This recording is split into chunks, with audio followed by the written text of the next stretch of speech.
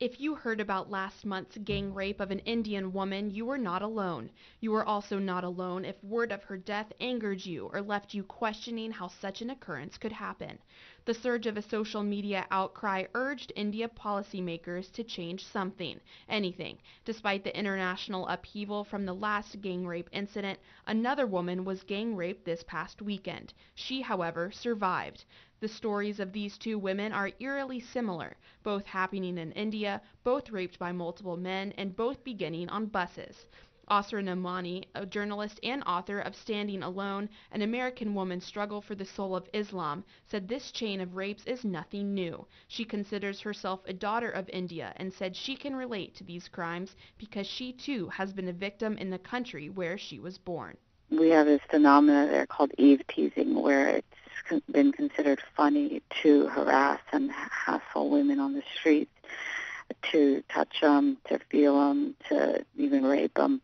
I myself, while I was traveling, was assaulted a couple times, and I think it's an amazing moment right now because nobody's laughing anymore. Nomani says the recent rapes and the victims' stories have gone viral only to awaken a new movement to address the issue of rape and the role women play in fighting back. This is a turning point for the country and for women all over the world, and Nomani says an awakening is beginning to take place. The country has woken up, and with the country, the world is also awakening to this problem in far-flung destinations around the world. And so it's a really important moment for women everywhere, and men also, because ultimately, if you treat women like this, like commodities and objects and targets of predatory behavior, everybody suffers.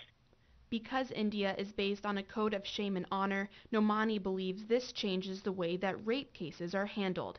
Instead of blaming the victim, a slow change has begun to focus shame away from the victim and towards those who actually commit the crime. And so to protect her honor and her family's honor, women haven't come forward, they haven't pressed charges, they haven't stood up for their rights. So what's phenomenal right now is that the tide has turned.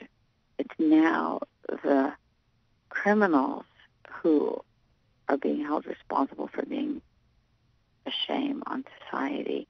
The way these two stories have broken so quickly and on such an international level is in part because of social media. Asra Nomani says social media has created global activism against injustice towards women and is only helping women to push for policy changes. I think social media revolution has increased the rate of response to these acts of violence. It's taken to the world stage, the protests. It's helped organize people on the far corners of India. And so I think the media has been a really important element of the activism that's happened here. When Nomani would return from journalism assignments in India, she told me that she still remembers the release of fear she would experience when she would leave India and come back to America. Nomani said this fear makes her much more understanding of what these women have gone through and how she needs to be able to speak on their behalf. I remember now when I would come back to America, I would just breathe easier. Like, we have a problem here with sexual assault. We have a problem with rape.